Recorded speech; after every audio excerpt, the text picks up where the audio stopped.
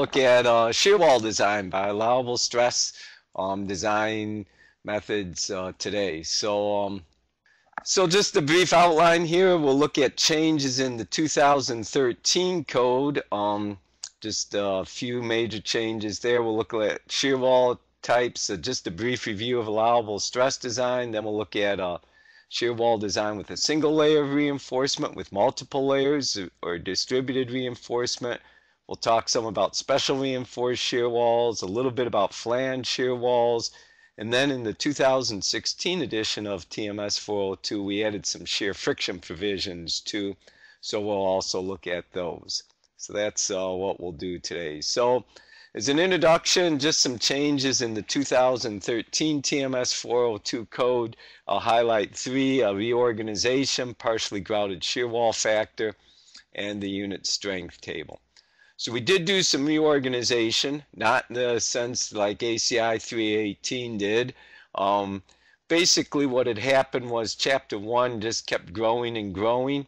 So we actually essentially split chapter 1 into 7 chapters. So now we have a part 1 general, some general requirements, notations, definitions, and quality and construction.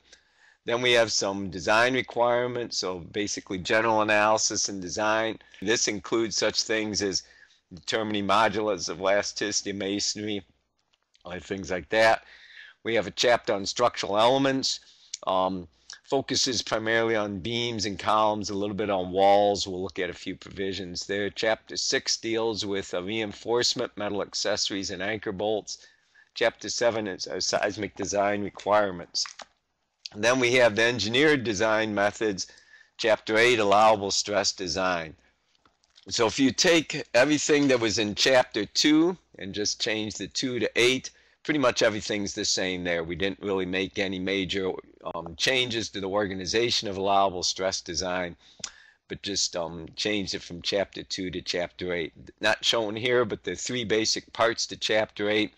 8.1 is sort of overall general requirements related to allowable stress design. 8.2 is unreinforced masonry design. We're not really going to spend much time on that today. And 8.3 then is reinforced masonry design. So that's primarily where we'll be spending our time today. And then you can see the rest of it too in the organization there. We did introduce this partially grouted shear wall factor, gamma sub g, which has a pretty big impact on partially grouted shear walls. So this came about that people were concerned, members of the code committee, other people were concerned that some of our design provisions were unconservative for shear for partially grouted shear walls. So if you look at fully grouted shear walls, some work done by Davis, a student at Washington State University, looked at roughly about 50, I think it was 56 or so, a little over 50 shear walls fully grouted. The ratio of the experimental strength to the nominal strength determined in Chapter 9 Strength Design, was 1.16, with actually a rather remarkably small standard deviation given the high variability of shear. So in other words, if we designed a shear wall and then, or maybe I should say built a shear wall in the lab, and tested it, on the average it would test out 16% stronger than what was predicted by our nominal strength equations in Chapter 9 for shear. For partially grouted walls, then Manet, I'm not sure if I'm pronouncing that correctly, but it looked at roughly again at 50 partially grouted shear walls. And again, if we built a wall in the lab and tested it, it would test out on the average at about 90% of the predicted strength.